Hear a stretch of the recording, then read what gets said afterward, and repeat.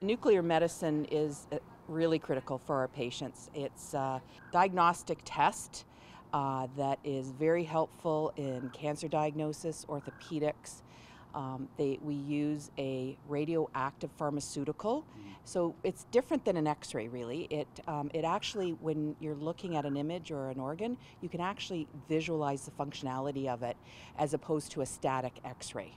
And so it is extremely important and up-to-date technology that we need here in Muskoka.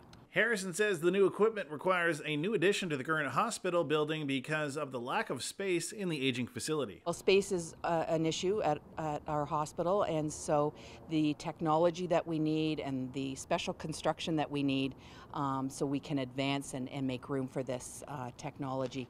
There's also a control room that is new that we don't have now, that actually helps protect the providers so that they have their own area to be able to perform the test and be away from the radioactive material, basically. The Sprott Foundation were the impetus of the nuclear med camera purchase, and the reason why they chose that is because it is so top of the line and it really impacts so many different areas of healthcare.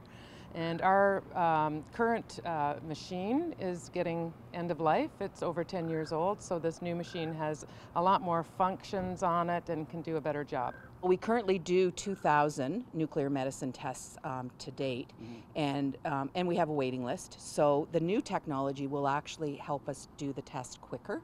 So we will likely do more than that, but people will be able to have a higher technology, and we might actually get them in and out sooner, which is always important for our patients.